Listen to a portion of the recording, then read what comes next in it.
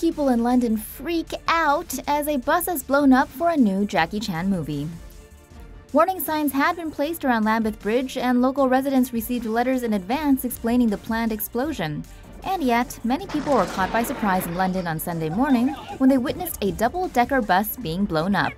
The blast was part of a scene from Jackie Chan's new movie, The Foreigner. But with threats of terrorism attacks often splashed across the front pages of newspapers, and the 2005 attack in London probably still fresh in people's memories, the explosion was quickly perceived by many as an act of terror. Conservative lawmaker Nigel Huddleston tried to calm down Twitter users by explaining that it was just for a movie.